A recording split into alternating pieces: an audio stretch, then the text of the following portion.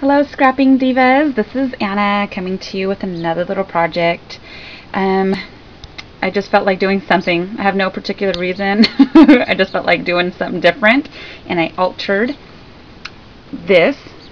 This is from the dollar store. It's just one little piece of oval wood and I crackle painted it, all of it. And I didn't add this on there. This came with it to hang on a wall. So I just put kind of like a butterscotch looking acrylic paint. Then I used the crackle medium, and then of course the white on top of it. And then I put vintage photo all the way around it. And I also ripped up. Let me get up. You see these are part of those vintage bags, so I Mod Podge those on. So it's sporadically underneath everything, different pieces of it will be hanging out. Then this right here, I was watching Arlene's vid, and she got one of these punches from Jade, but they didn't have the exact one she had used, so this was the next best, and I totally love it. It's so stinking cute. They have them at Joann's. They're, I think, I don't know if they're $15, $16, but yes, I did use my coupon. So that is what I used around here, and that's the design it gives all the way around. So it does the corners plus the straight punches, and it does everything in 1-inch increments. So if you have a 4x6, a 3x4, everything has to be in whole inches, not 3 3/4, and kind of like Martha Stewart's. I have hers, a lot of hers, but they tend to get confusing because someone like myself, I'm not really good with measurements. I'm a guesstimate type of person. And this one right here, it's all in inches, so you can't go wrong. So this one right here is a 4x6. And then I used Tim Holtz's dress form. Love it, love it, love it. And I just put some seam binding around her waist, a faux vintage button, and I just cut off the shank in the back, and then I just put some pearls along her neckline. And then that's the little spool that comes with his die, and I just wrapped some binding, oh my gosh, I just lost my train of thought. Oh my goodness, seam binding. Jeez. And then I just stuck a stick pin that I made at the end of it, and it just goes through the actual binding.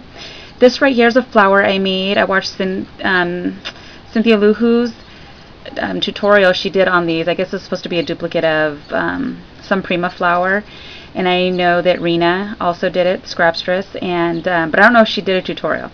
But these are the flowers. I used one of them finally. I made them and put it on a previous vid, but this time I actually put it on a project. I love it. It's so fun and super easy. That's just a little gold charm, some vintage charm. And these right here are felt, and they're from a Sizzix die that has these 3 little squiggly thingies, and these are the different sizes.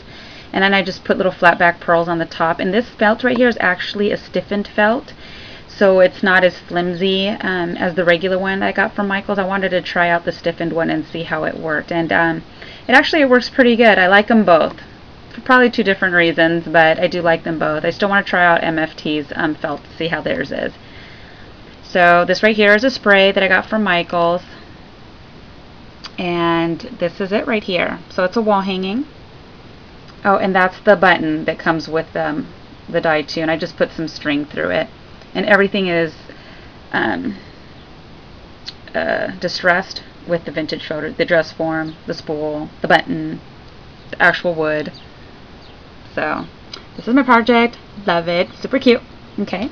And then I was watching a video. Man, I totally forgot her name. Oh my gosh, I'm gonna have to give credit and put it at the bottom of this video, because she makes these sprays and she sells them.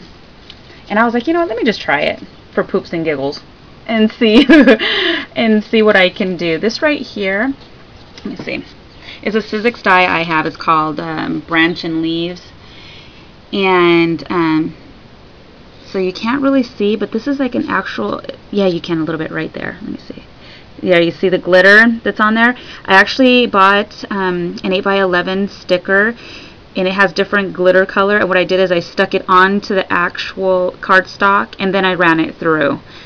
So everything already came together. I didn't have to glue it all on separately. So, okay, here we go. And then I just put a butterfly. I have that punch, and this is pearls that are in between. I have this little tiny punch from Forever, and I doubled it up. So what it is the bottom down here is blue, and then this is a pink flower. So they're very soft colors. And then a Martha Stewart punch does these, and then I just sporadically put some bling. And this right here is I Am Roses, and these leaves are I Am Roses. And then I just sporadically put them everywhere. So this may not be like other people's, but I just really truly wanted to try something that was, you know, that was different. And this was actually really fun. Very tedious, but I really totally enjoy it. I'll probably make a few more, but it was really fun.